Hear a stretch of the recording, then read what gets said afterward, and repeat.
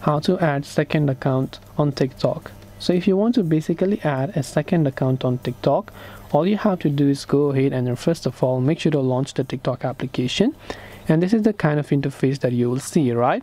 So from here what you have to do is tap on the profile icon from the bottom right and you will come to your profile page.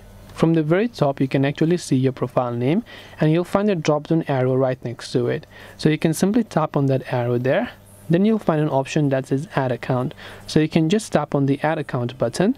Then here you can see it says already have an account login. So yes, you can tap on login and just make sure to enter the new login details. And once done, you'll be able to add a second account on TikTok.